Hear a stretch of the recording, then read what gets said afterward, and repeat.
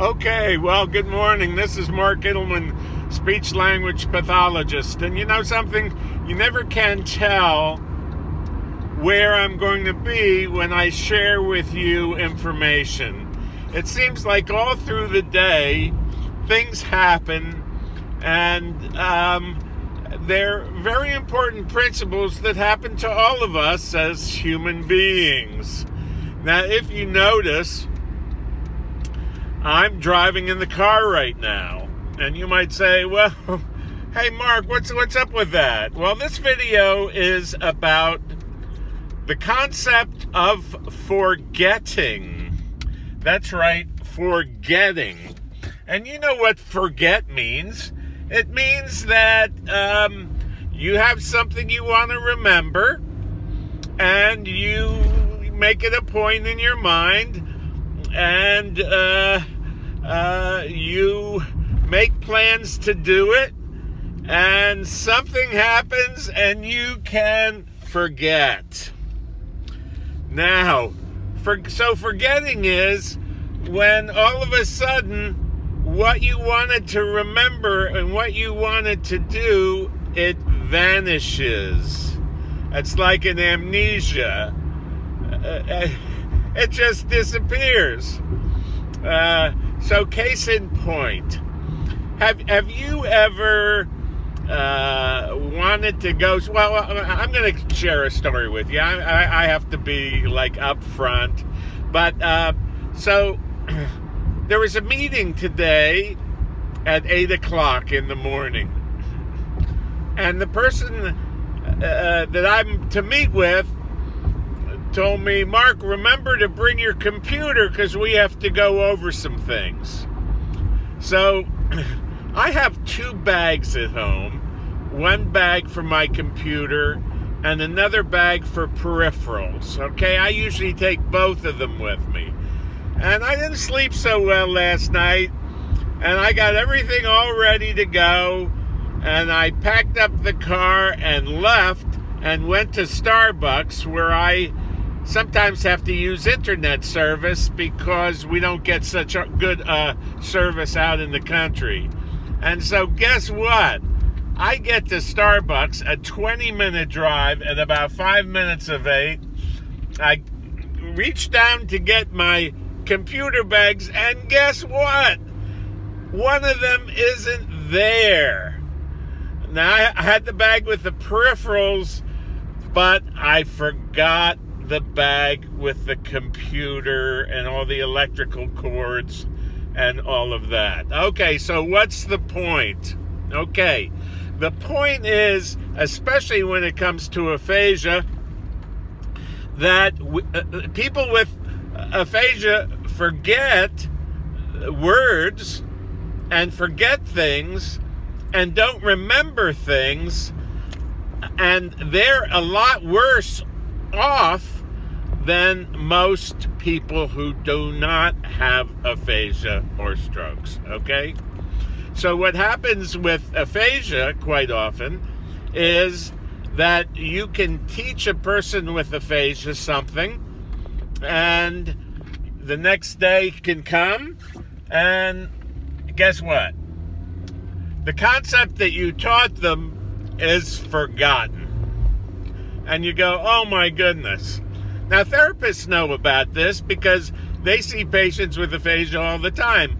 And they'll work on something with them in the therapy room, and the next time they come back 2 days later or 3 days later or a week later, they come back and guess what? It's forgotten. It's forgotten. All right, so we know then that people with aphasia, as well as people who are supposedly normal, and I'll say supposedly, we all forget. You forget, I forget, person with aphasia forgets. Now, so the question is, what do we do about that? Because what happens is that a lot of people go to speech therapy 2-3 times a week for aphasia, and they may go for a half hour, 45 minutes, or an hour, and then they leave, and quite often, a half hour later a day later, they forget. It's just normal. It's normal for normal people, but it's even worse for many people with aphasia. Okay, so what's the solution? The solution to it is plain and simple.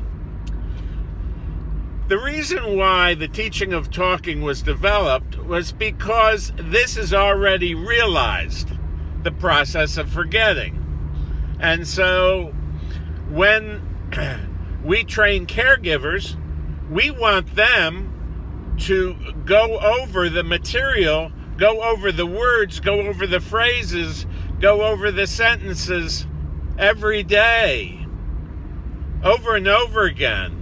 And then over and over again. And then over and over again. Monday again, Tuesday again, Wednesday again, Thursday, Friday, Saturday, Sunday. And then the second week, the same thing. The third week, the same thing. And the fourth week, the same thing. So what we know is that people with aphasia can learn. And they can learn how to speak again. And the reason why the literature tells us that the intensity of the therapy is so important is because of the process of forgetting. And they can learn, but it's like a spaghetti sieve.